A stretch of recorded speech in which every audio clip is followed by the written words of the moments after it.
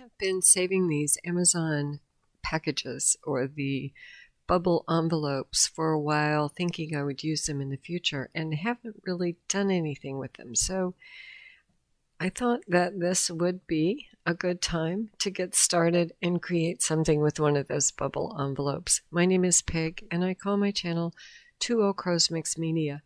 I hope you will take a moment and subscribe to my channel, and of course that notification bell lets you know when I upload additional content.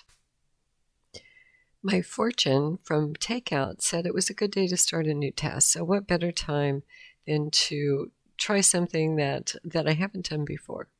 So let's get this bubble envelope out, trim it up, and create a nice book fold out of it. And I'm just trimming off that torn edge where I tore the packaging open.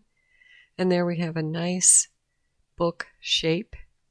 And we'll utilize the bone folder here just to kind of press that into place. So there's our start, there's our substrate. And now to decide what to cover it with. And I'm a little wary of pasting or gluing paper down on top of this. So I'm going to utilize deli sheets. This is a fabric I received in a Happy Mail from Kathy. Thank you very much. She saw this fabric with the Two Old Crows on it and thought that I would appreciate it and sent me a couple of yards of this fabric, and I haven't used it as yet. I've been waiting for just the right project, and I think this will be a good little focal point on the front of this book. I'm going to tear that and kind of fray the edges and use those threads to create a little nest down in between the two. So, right there. So we'll set that aside and we'll get back to that. And now to create the color on the paper, I'm just going to pull some prints on this deli sheet. And what I have done is I've started with a cold gray, created a little bit of mark making on the gray. I'm utilizing this rug, whatever they call that rug that keeps rugs from slipping and sliding. And I have created some marks with that, and I have let that dry to the touch, and now I'm going to pull that color with the black on the deli sheet. We'll get the remnants of the color or the ghost print as well, and I'm just going to do that over and over until I have enough deli sheets to cover and collage this entire Amazon envelope. Just use two colors, cold gray and black. And now to just darken up or cover up the barcodes, the Amazon logo, and just kind of break up that manila color, I'm utilizing the Mars Black, just braying that color over front and back of this envelope. And there you can see I have a pretty good coat of black down. Now I'm pulling the dried deli sheets and am just collaging this entire envelope, front and back, with the deli sheets that we pulled the cold gray and Mars Black color. And I've just torn those into pieces. And I'm utilizing my glue and water mixture, the homemade Mod Podge, if you will, and I'll link that recipe up above. And I'm just going to glue that down front and back. Now I do decide to overlap a bit on the side so I can fold that over on the back. And we'll just trim where we need to trim. And then where we have enough to fold over, we'll just fold it over. And that gives us a good start for the other side.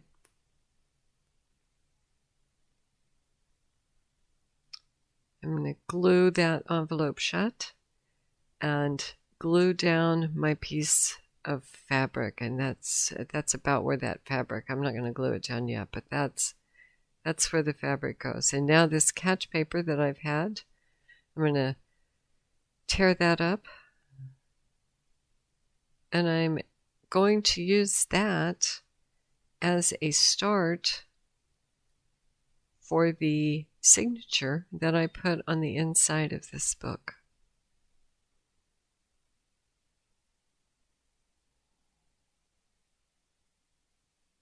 And that's that piece of packing paper that I just laid down on my sheet. It is what I clean my brayer off during the gel press coloring of those deli sheets. Now I'm just going to kind of glue this back together and create the outside of the signature that I'm going to be putting inside my book. And dry that up a little bit with my heat gun.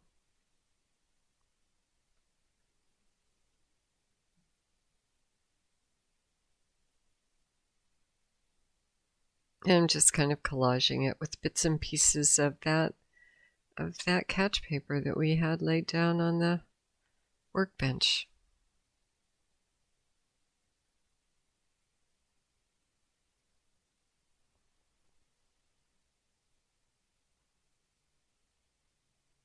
Just dry that up a bit with the heat gun.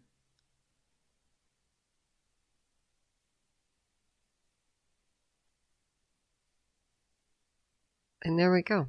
We'll set that aside. We'll glue this shut.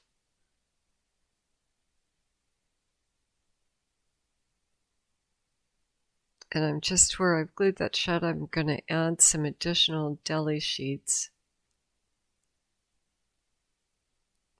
and fold those over, so we don't have that opening and the edges are firm. And now I have decided to sew on the piece of fabric, and I've laid another little piece of just plain off-white fabric behind it to frame it, and frayed the edges of that, and I'm just going to slow stitch this on.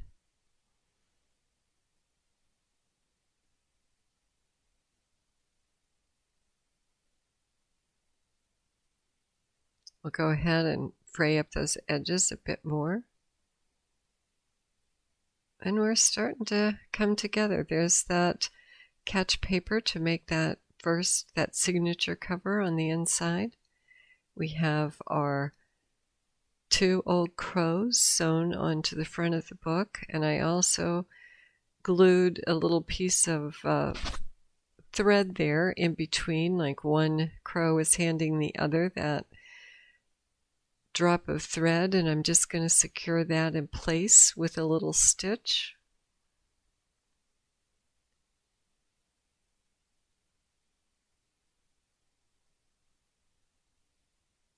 And tie that off. So there's our little dangling threads in between the 2 old crows. Gives us just a little more texture. We have the nest that we glued down in between them with a bunch of threads, the catch paper signature cover that we used to clean the brayer when we were putting the deli sheets on. And now I'm just coming back with my gel press again, and I'm going to create a bunch of pages to use as my signature.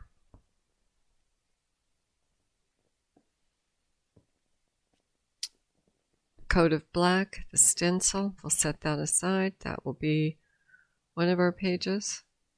I'm using black and white to create these pages.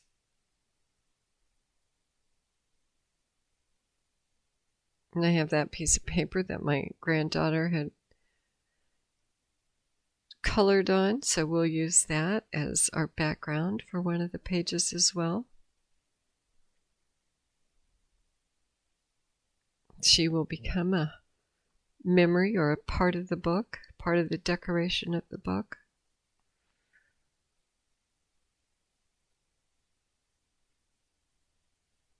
And we'll pull the ghost print with a little bit of iridescent white.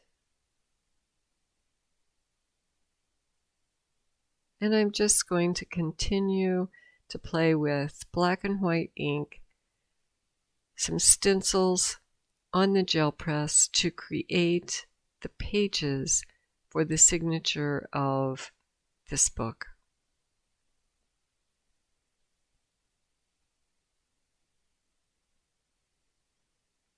And I'm going to cover 10 sheets. And now I kind of went to introduce a second stencil. I'm going to use this stained glass stencil. And now the ghost print off of that. We'll pull that with some iridescent white.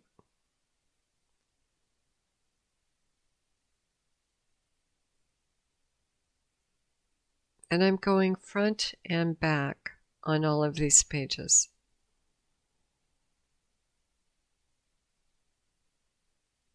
I have something on my brayer there, so I'm going to clean that. Sometimes I just pick up globs of paint.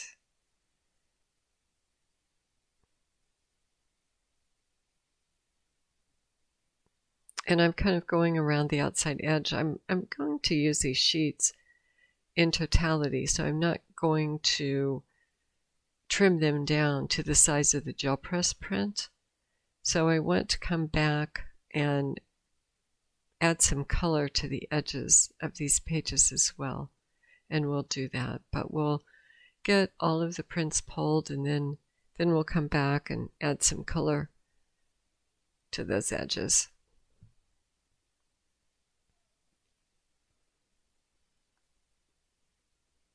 So we're starting to get some nice sheets pulled together here. Let's kind of see what we have.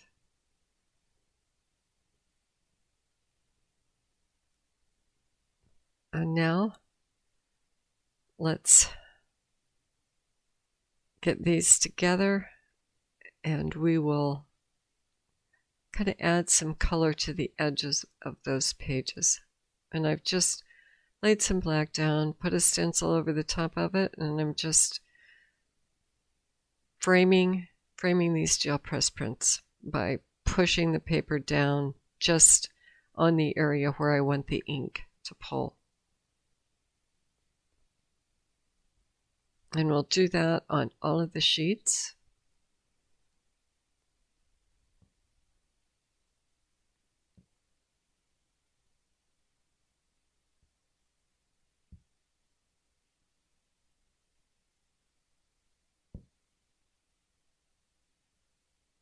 And that will finish up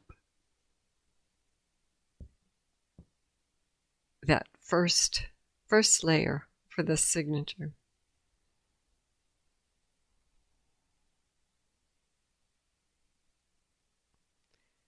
Okay, and now I'm just going to fold these. I'm going to fold one on the long edge and one on the short edge, and we'll go back and forth with those to kind of create a random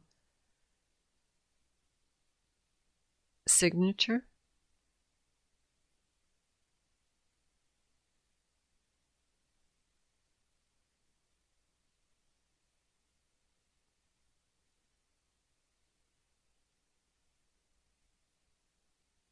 And there. Let's put it inside our catch paper, and I think that we have the start of a nice signature for this book.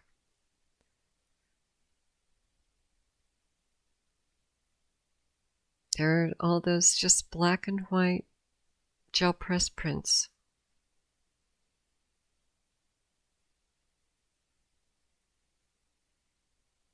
There we go. And now I'm going to pull out some old gel press projects and just add some color to each of these prints. And just go page by page and tear and collage right on to our black. So we'll just, this has been a gel press month for me. And I'm just going to pull out some of the previous projects that I've worked on and include those into the signature of this book by tearing them into smaller pieces and adhering them to that black and white signature. And we'll just do that page by page.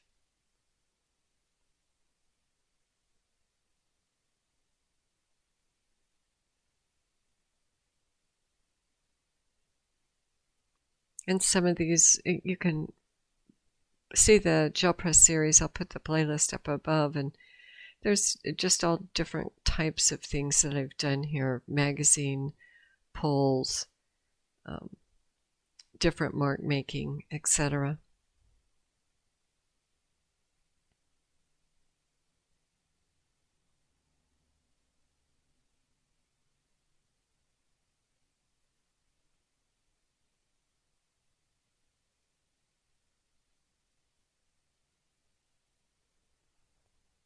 Okay, and that is complete. We'll go back over the inside of that book and cover up those stitches on the back side with another piece of that Deli paper.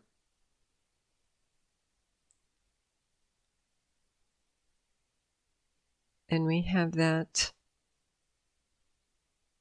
signature together. I'm going to add in some of my homemade paper, some of the paper that I made, and I will link that video up above where I made this paper. I'm just going to add a little bit of interest with that homemade paper in here. And that slight little rip, I have some homemade washi tape that I'm just going to stick there to kind of hold that piece of paper together. And that pretty much will put this signature completely together.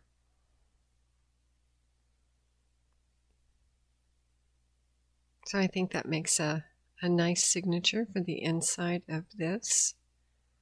Can go back and add some quotes or illustrate a little bit more on each of these pages, but it kind of shows the gel press progression in my gel press series. And I think it fits nicely within this Amazon packaging cover. I'm just going to clip that down and we'll bind this in. I'm going to measure to hit the center.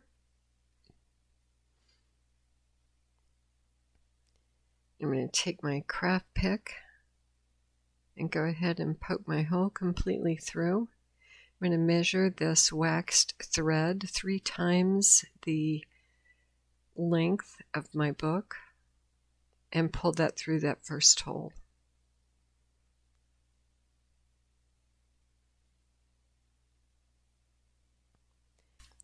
I went to pull in some buttons and thread some buttons and beads on the outside of this cover.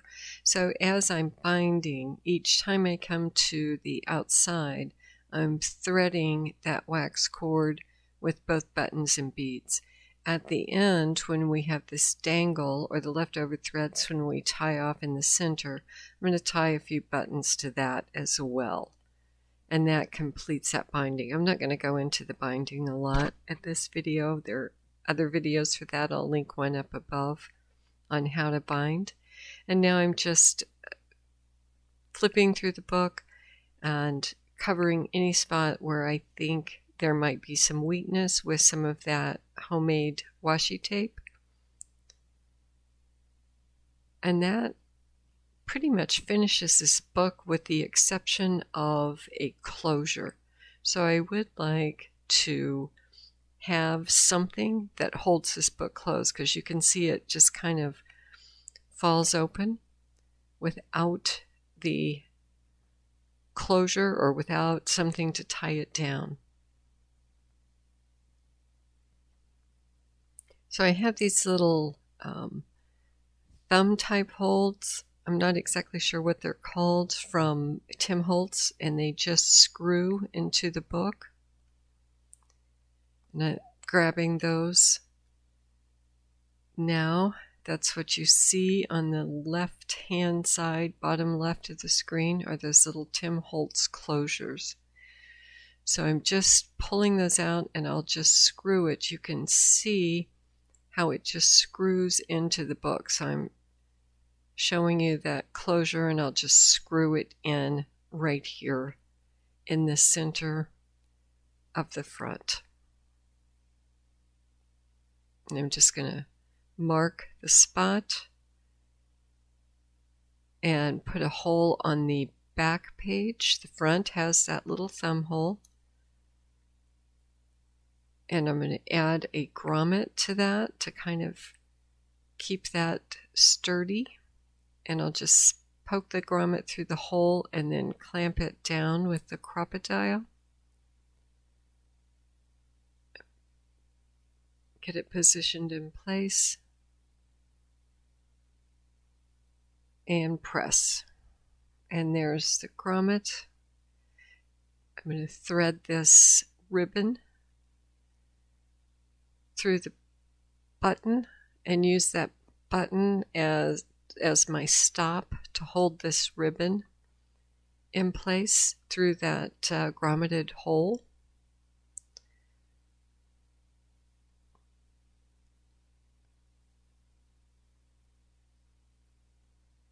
I'm just using my craft pick to get that through the holes of the button.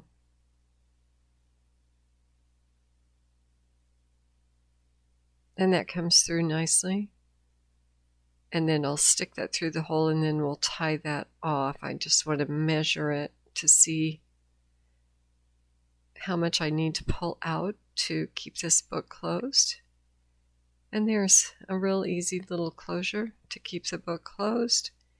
And that completes this project. So this is a book made from the Amazon packaging you see here. You can see the spine in this cover with the beads and the buttons. And we've just inserted gel press papers and used that fabric as our focal point. So that completes the Amazon packaging book. I hope that you will make one of these and share with me what you come up with. I chose to cover it with the Deli paper because I felt like that would have a lot of give to it. And I just used two colors, the cold gray and black. So thank you for stopping by and watching my videos. I appreciate those of you that have subscribed and always enjoy the comments. The thumbs up also helps my channel, so I do appreciate those. Once again, my name is Peg, and bye for now.